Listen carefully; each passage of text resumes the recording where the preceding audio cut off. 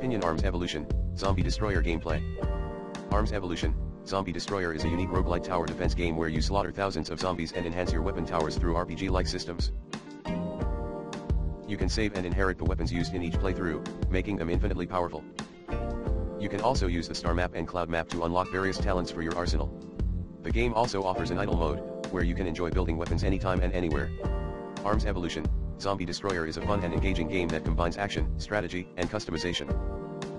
It is available on PC and was released on July 24, 2023. Here are some tips to play Arms Evolution, Zombie Destroyer. Choose your weapon towers wisely. The game has over 100 types of weapon towers that you can use or equip to annihilate the zombies. Each weapon tower has its own attributes, skills, and effects. You can customize your weapon towers by using items, upgrades, or talents. Save and inherit your weapons. Unlike other roguelites, in Arms Evolution, you can save the weapons you used in this game and use them in the next game after clearing it once. This can make it easier for you to complete the early stages and challenge higher difficulties. Use the star map and cloud map. The star map and cloud map are the talent systems in Arms Evolution. They are randomly generated and have different effects and bonuses for your weapon towers. You can activate, deactivate, or refresh them by using terminal energy that you can earn in the game. Explore the dungeons. The game has 9 portal dungeons, each with different themes, enemies, bosses, and secrets. You can find various collectibles, such as coins, gems, chests, or keys by exploring the dungeons. You can also encounter different events or challenges that can affect your progress. Use the pause feature. The game allows you to pause the game by pressing the spacebar or clicking the pause button on the top right corner. This can help you plan your actions, check your stats, or take a break without worrying about time or events.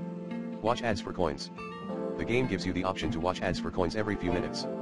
Coins are useful for buying items, upgrades, or unlocking new characters. You can also use a trick to watch more ads by changing your device's time settings. Save often. The game does not have an auto-save feature, so you have to manually save your progress by using save points or items. Save points are scattered throughout the dungeons, and you can also buy save items from vendors. Saving often can prevent you from losing your progress or having to repeat sections. Adjust the difficulty level. You can adjust the difficulty level of the game by accessing the options menu. You can choose from easy, normal, hard, or nightmare modes. The difficulty level affects the enemy strength, item drop rate, and experience gain. You can change the difficulty level at any time. Use fast travel. You can use fast travel to quickly move between different locations that you have visited before. You can access fast travel by using special items called dimensional stones that you can find or buy in the game. Fast travel can save you time and avoid unnecessary battles.